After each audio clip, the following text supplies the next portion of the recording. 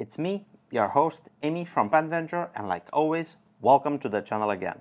This will be another personal collection update video. In this video, I'm going to showcase one of the most expensive, important fountain pen in my personal collection and also the story behind it. Stay tuned.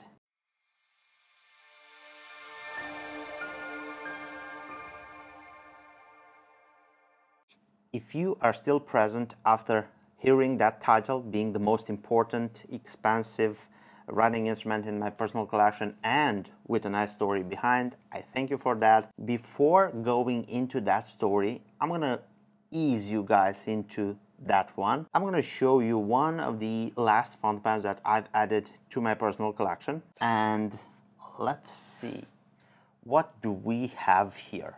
This, my friends, is the latest addition to my personal collection, and it is the Leonardo exclusive Momento Zero Grande in Midori Tamenuri. Just like you've seen in the video review, I've added this fountain pen to my personal collection because I tend to keep one pen for my pen museum, for my legacy in my collection, so this had to stay with me. We sold it out in 3 hours from launch. All of my gratitude goes out to you for the persons that are supporting our small business. I hope you guys will cherish and love this fountain pens because I do love to create them. I do love to own them.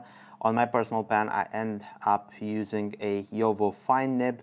I've switched from the elastic extra fine to a fine. Also, excuse my manicure and my nails because I have been working to adjust every single nib from the Urushi project and from the Momento Magico, and they will be out to your location very soon. In the next few days you will be united with them. So I tend to use my nails to adjust the nibs. Whenever you see my fingers looking like this, it's from hard work. My father had the saying, dirty hands means clean money. So yeah, noted. Now that we put this one aside, the Leonardo Momento Zero Grande in Urushi, exclusive to PenVenture, Midori Tamenuri, green. Now I think it's time to address that elephant in the room. And gee, I don't know even where to start, but I'm gonna tell you the story of this fountain pen. You guys know that recently I have sold my classic pens LB5. It is very rare when you see one for selling these days.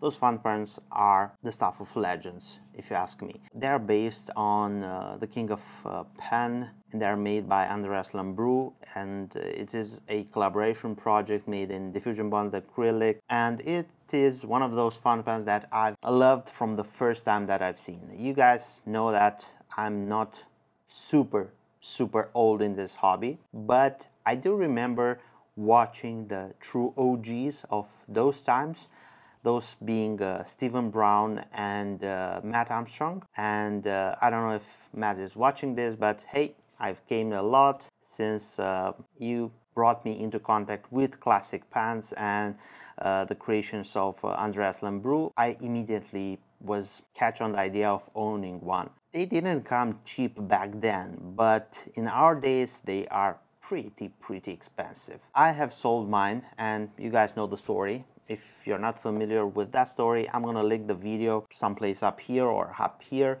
and you can watch the video of that story, but don't click now. Just hear me out, because it went to a good home, to a friend of mine, Marcel, and he is in love with that fountain pen, and I am simply very happy. But just like I told you in that video, that left a gap which I needed to fill with another fountain pen, as much important as that one. You guys are going to be introduced to something very special. A few weeks ago, almost a month ago, I've seen another fountain pen which captured my attention. It was the fountain pen that I have been looking for since my day 1 or day 2. It's a classic pen LB5. Shockers. Those fountain pens were released in 2 separate nib options. It was the normal nib, 21 karat gold, medium and broad from the Sailor King of Pen series, But there was also a specialty nib, the cross point. It is a Nagahara nib, which was a specialty nib, cross point. From the first moment that I've seen Stephen Brown owning one with that nib, I wanted to own one. They are not available. Pretty much you can't find them. Of course, you can still find the ones that are modern, made by Sailor on their specialty. I think you can find them on the Rialo 1911 if I'm not mistaken. Don't quote me on that. But they are not made by the same nibmeister who made the Nagahara nibs. They are stacked nibs with the tipping shaped very nice. So recently something showed up on the internet. I've jumped to the occasion of owning that pen. Did it come cheap?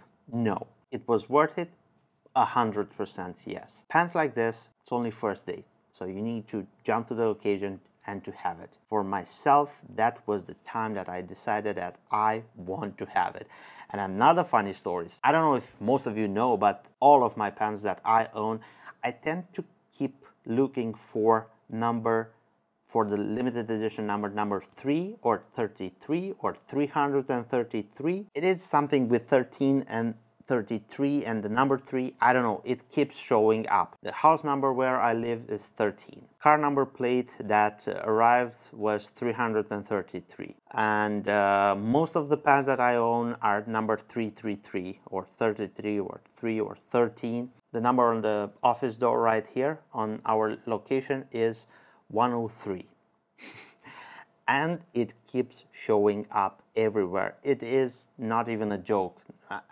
And I'm not even looking for, and I'm smiling each and every time that I'm seeing this.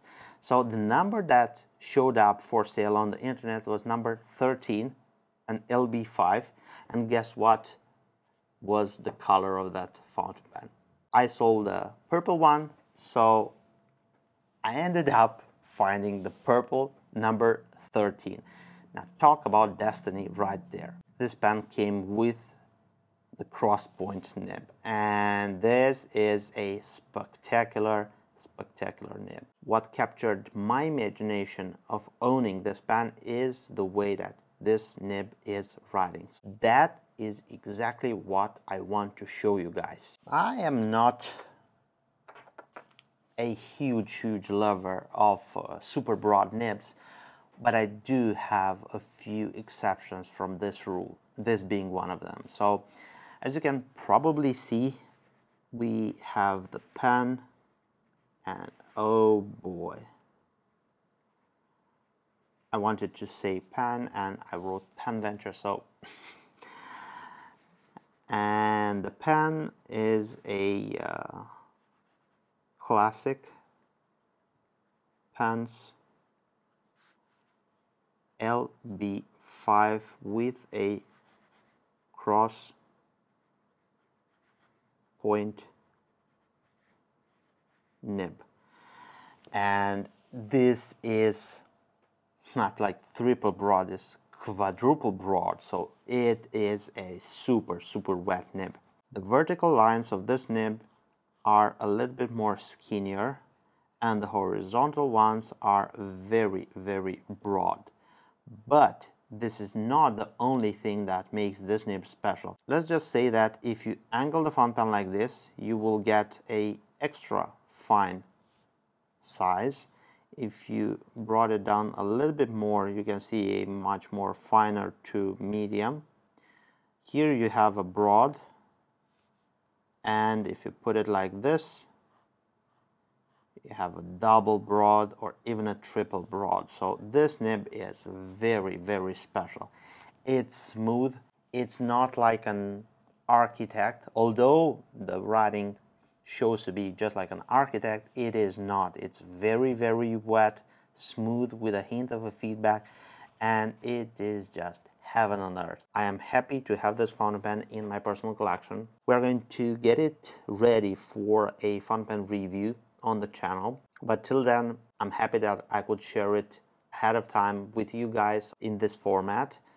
We are going to update the list down below, and we're going to put these two pens. We have the exclusive pen venture Leonardo Momento Zero Grande in Midori Tamenuri, and the Sailor, well, it's not a Sailor, it's a classic pen, LB5, purple with a cross point nib.